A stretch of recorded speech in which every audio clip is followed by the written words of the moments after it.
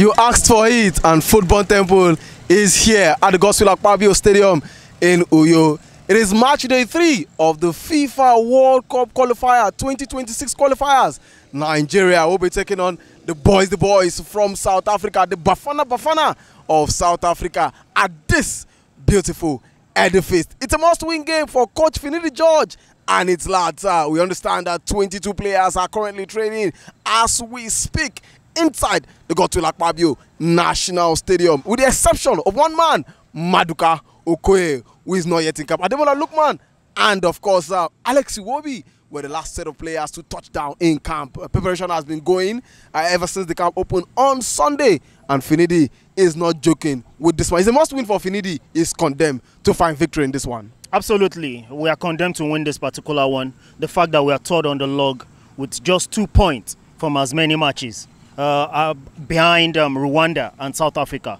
We have a very big task ahead of us, and I think nothing must be left for chance as far as this game is concerned. I believe strongly that these guys are highly motivated for this particular one, with the exception of Udinese goalkeeper Maduka, who is yet to hit camp. I believe strongly that the guys are already in camp. They are already training hard ahead of that Friday epic blockbuster. Well, you can't underestimate the fact that Finidi is working so hard. The fact that the boys have been training from the very first day the camp opened. Surprisingly, 15 players started training, and it's giving nothing to Thorn in this game. He knows the importance of this game. Yeah. A loss in this game might just mean Finidi might not even have a job for 1 year, because we know he leaves the Super Eagles in a very precarious situation. Now, what we want you guys to know is that Football Temple is here to give you all the behind-the-scenes actions from the Godswill Akpabio Stadium. So stay with us on all social media handles, because you will enjoy the coverage of this World Cup qualifiers.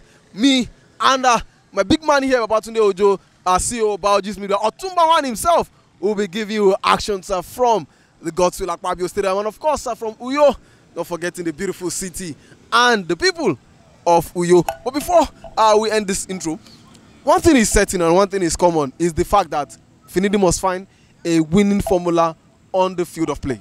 Yes, he has to find a winning formula on the field of play, and I think he's blessed with fantastic talent of players. We have an assemblage of players who can get the job done. The fact that we've got free scoring strikers in our ranks. Talking about the likes of Bayer Leverkusen's Victor Boniface. We've got Atalanta's Ademola Lookman, who is the main guy as far as Nigerian football is concerned, considering the fact that he scored a hat-trick in the final of the UEFA Europa League final against Bayer Leverkusen. So I think these guys are motivated. The fact that we missed out on the 2022 Qatar World Cup should be enough motivation for these guys to go all out and beat Bafana. All we just need is 3 points before that game against Benin Republic in a few days' time. We're talking about the Bafanas. The Bafanas are on their way to Nigeria, and right about now should have touched down in Uyo. We'll be going to the camp of the South Africans to get you insight from that one, where they are allowed, where they, of course they will be lodging, and are they prepared for their one final training session. The Super Eagles are currently training behind closed doors. As you can see, nobody is allowed into the Godswill Akpabio International Stadium. But of course, the boys will train one more session tomorrow, and that should be open to the media for the first 15-20 minutes. So stick around and follow Football Temple on all social medias. Don't forget to also subscribe and like our YouTube channel, Azza Studios NG, for all of the juicy content we'll be bringing to you from the Godswill Akpabio Stadium. So, like I said, if you snooze, you will definitely miss plenty of action. Football Temple, now here we did live at the Godswill Akpabio International Stadium.